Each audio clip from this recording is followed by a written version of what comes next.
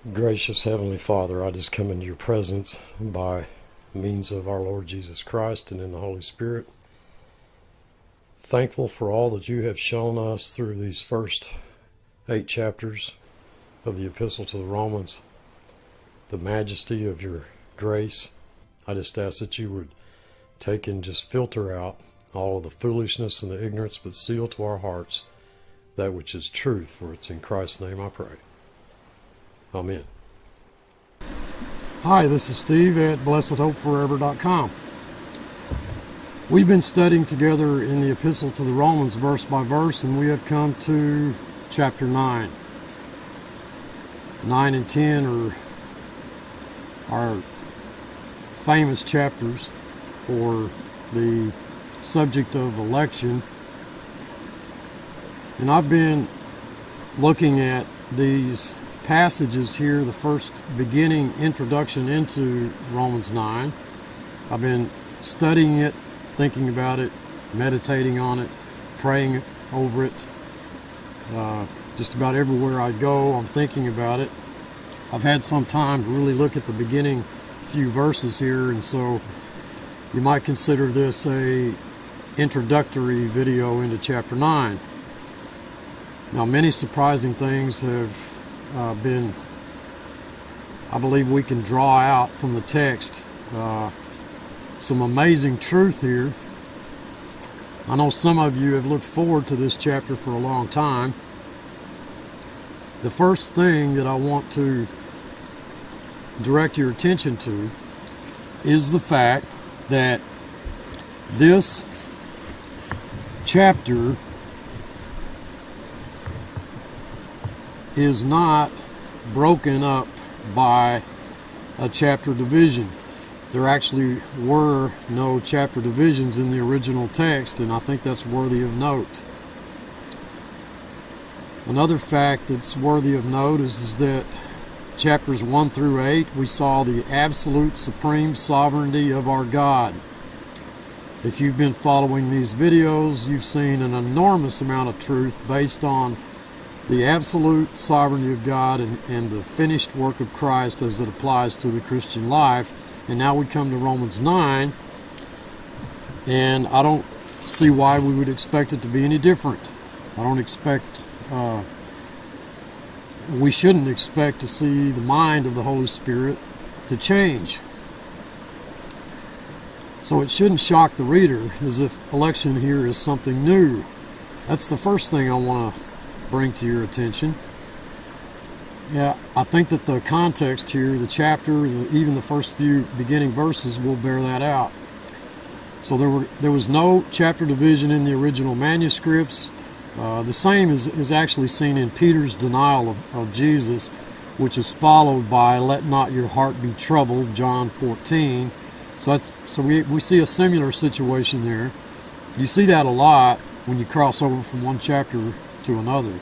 So there's no break. There's no break. I don't believe in the mind or the thought of the Holy Spirit through Paul as he's making that transition from 8 to 9. Nay, in all these things we are more than conquerors through him that loved us, for I am persuaded that neither death nor life nor angels nor principalities nor powers nor things present nor things to come nor height nor depth nor any other creature shall be able to separate us from the love of God which is in Christ Jesus our Lord. I say the truth in Christ, I lie not, my conscience also bearing me witness in the Holy Spirit. No chapter division. Text goes on to say that I have great heaviness and continual sorrow in my heart, for I could wish that myself were accursed from Christ on behalf of my brethren, my kinsmen according to the flesh, who are Israelites, to whom pertaineth the adoption and the glory and the covenants and the giving of the law and the service of God and the promises, whose are the fathers, and of whom, as concerning the flesh, Christ came, who is over all, God blessed forever.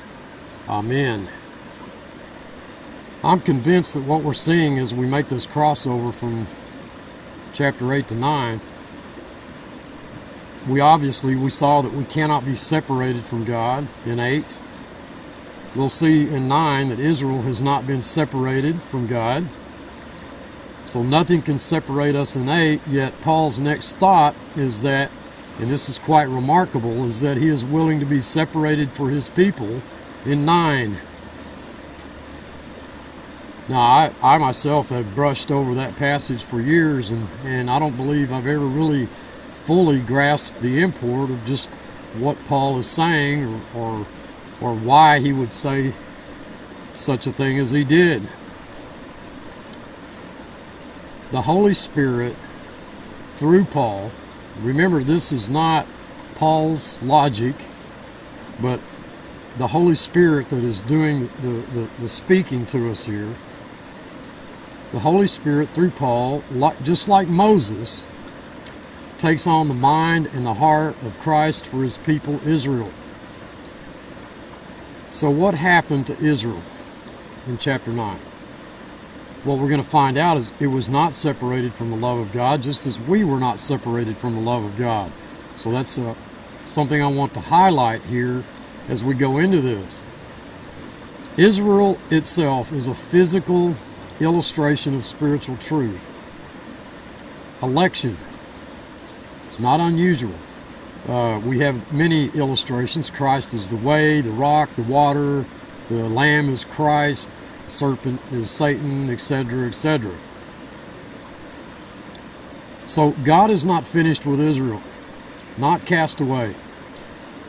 What's interesting is if you turn to Exodus chapter 32, what we see there is we see Israel in the flesh turning away from God, and we see Israel in the spirit in the concern of Moses on the mount, his concern for his people. And we have that constant conflict between flesh and spirit in the Word of God.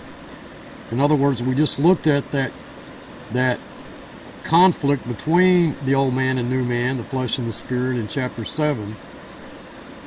And we need to remind ourselves that that same conflict existed in the lives of God's people, Israel. We just saw the conflict in Romans 7. It was the same in the case of Israel. You'll notice that in Exodus 32 we have Moses, who is a beautiful type of Christ in the Old Testament, offering himself in the place of the nation. Does that sound familiar?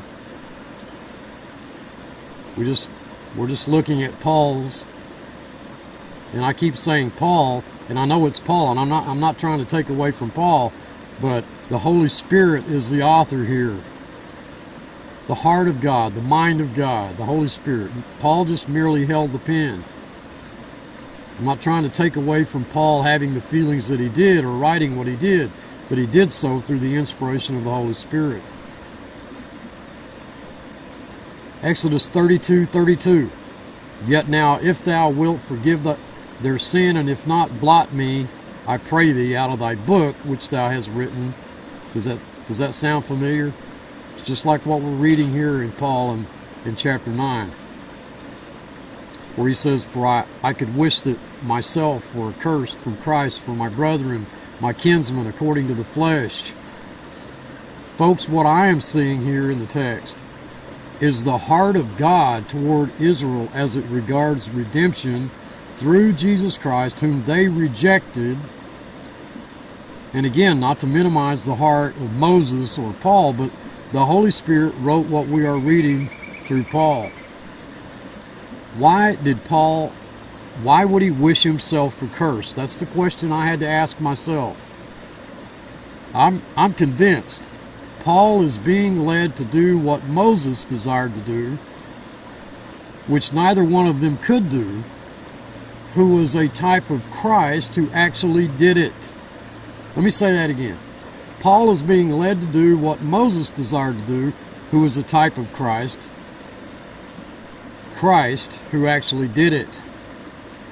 And we actually see that in the grammar, believe it or not, that comes out forcefully in the grammar. God said to Moses, I will make of you a great race. I will abrogate my promises to Abraham, Isaac, and Jacob. God said to Moses, now therefore let me alone, that my wrath may wax hot against them, and that I may consume them. and I will make of thee a great nation. This is what God told Moses as he come down off the mount, and Israel was in rebellion. Therefore, Paul is being led to do what Moses desired to do in Exodus 32, who was a type of Christ who actually did it. And the word wish is an imperfect. It's in the imperfect tense. The imperfect always implies an incompleted past action. It can't be done.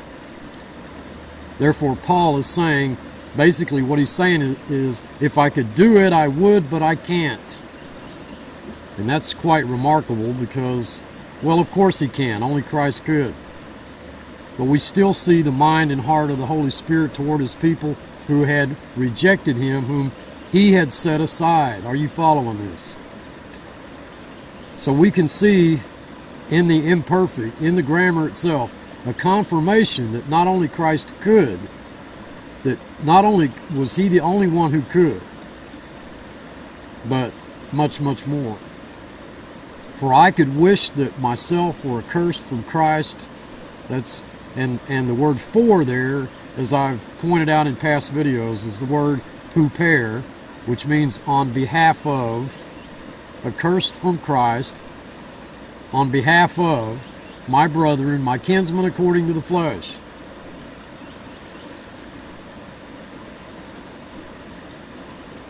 Who are Israelites? Well, they're descendants of Abraham, Isaac, and Jacob. When they're called Israelites, they are descendants of Jacob, and we'll see that later on in the chapter. And Abraham could not have a child, so he had a child of promise. And ye, brethren, are children of promise, as Isaac was. Folks, that is a marvelous spiritual truth. We are children of promise. The message is crystal clear. There is not anything the flesh could do. And then now we see Rebekah. God put 2 children in her womb, and if you know what happens next, well, you know how election fits into this.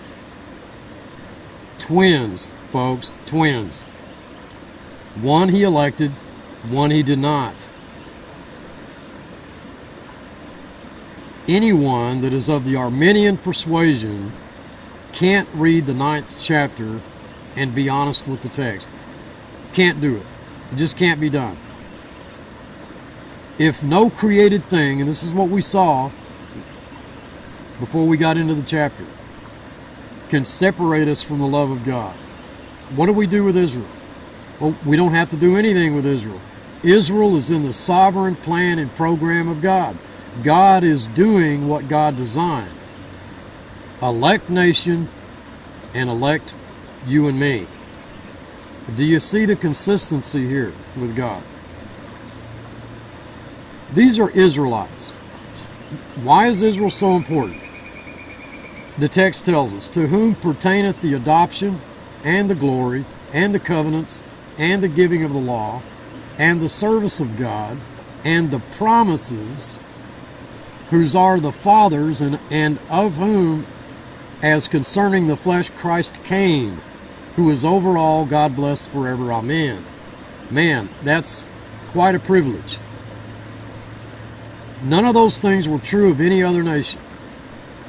The Tower of Babel, the Lord confounded the languages, and people were spread throughout the whole earth, and God chose Abraham alone so that he had a vehicle for the coming of Christ.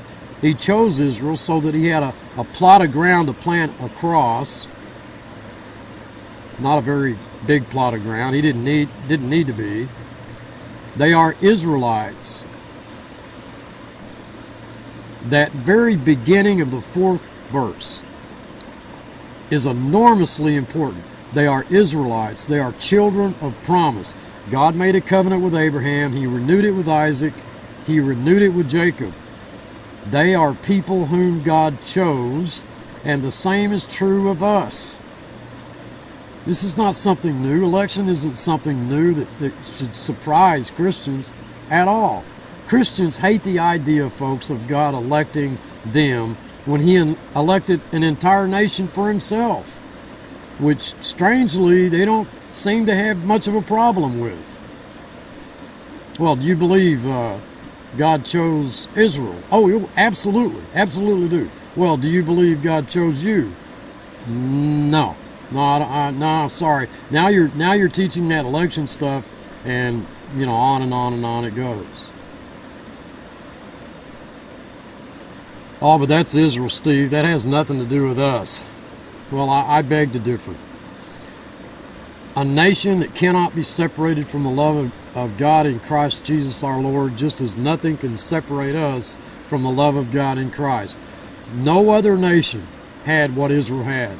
No other idol or temple or worship or religious process had the Shekinah glory that Israel had, that settled on the tabernacle. That so affected the face of Moses, he had to put a veil over it so that the children of Israel wouldn't watch it fade. Israel is the physical illustration of the certainty of those covenants God made with her, just as Christ is the physical illustration of the covenant he made with us, the new covenant. The giving of the law. No other nation had that. You have two possibilities. You can decide what God ought to be like and design him in your own mind, and that's what many people do. Or you can know the God of this book. The only thing that you can know about God is revealed in the Word of God. And God gave his law to reveal to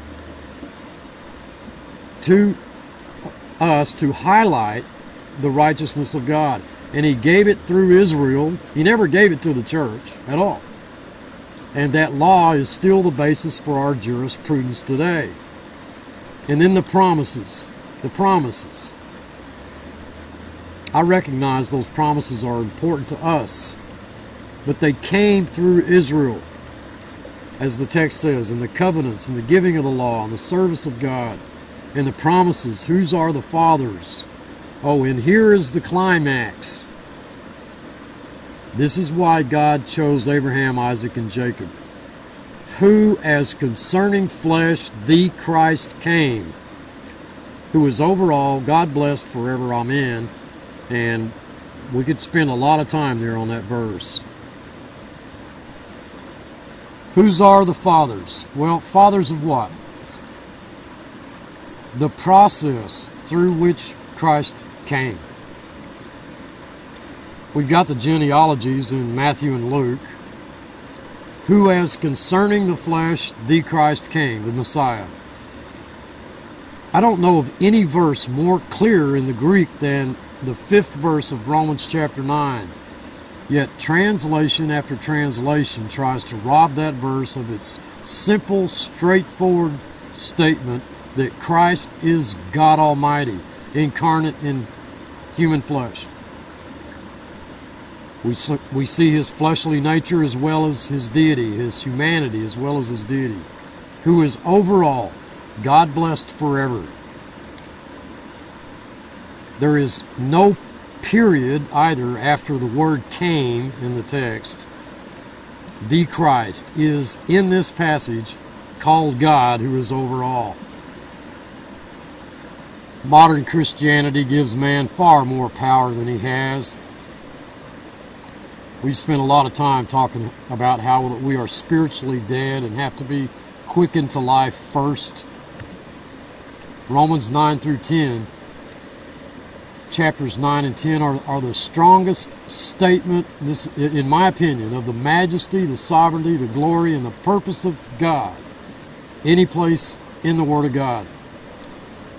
We see in this chapter that God has not set his people aside. He'll bring them back into a state of belief. He will deliver his people. He hasn't abandoned his people. He loves his people. And he will do so based on promise, the promises that he made to them, and the finished work of Christ, through the finished work of Christ. He'll do so because, why? Because he chose them. He will do so because they are his people. his people. But it is not only Israel here, folks, that has this blessed hope. We have that blessed hope as well. God is not dealing with Israel any different than he is with us as far as redemption goes. We are his people. We will see in verse 16, so then it is not of him that willeth, not of him that runneth, but of God that showeth mercy. That is a wonderful, wonderful truth, folks. It's not a truth to be afraid of. It's not a truth to argue against. It's not a truth to debate against, to try to change, to try to make it say something other than what it said. It's not a truth to be offended at. It's not a truth to divide over.